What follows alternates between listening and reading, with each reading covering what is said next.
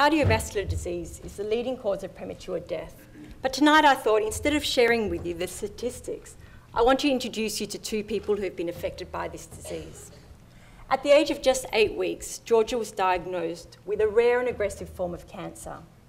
For her, the treatment that saved her very life has actually given her accelerated cardiovascular disease. And this is Sebastian. He had a virus that affected his heart. His heart was so weak that what you actually see here is not his bag. It's actually a pump that's inserted into his heart to keep it going and keep him alive. As you can see, cardiovascular disease is a combination of different diseases, all related to the heart and the blood vessels. My research team works with doctors and engineers and imaging specialists to try to understand how we can image these and get the most clear idea of how to look at the health of the blood vessels and the heart.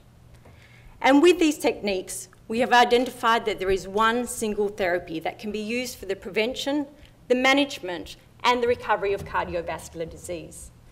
This is exercise. The benefits on your health for exercise are so compelling that we actually say exercise is medicine.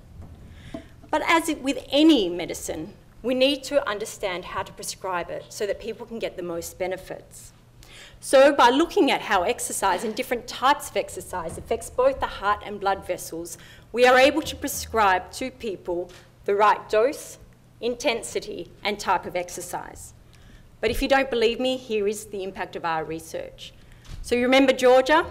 Here she is at the age of 21, a participant in one of our research projects, which established that exercise is not just beneficial for increasing their mental health, but survivors of childhood cancer get direct benefits to their blood vessels, which stops the progression of their cardiovascular disease.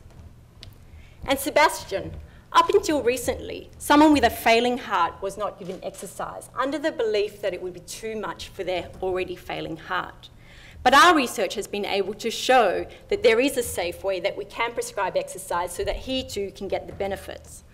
Fortunately for Sebastian, our research has worked and he's had the benefits and his heart has improved. Not just improved, it's actually fully recovered and the pump that was once there keeping him alive has been removed. And you can see him here a couple of months after the removal of that pump. But it's not just these two. More than half of the deaths associated with cardiovascular disease can be prevented. It is the aim of my research that we can find how we can best prescribe the medicine for both the prevention and management of cardiovascular disease, and that is exercise, your medicine.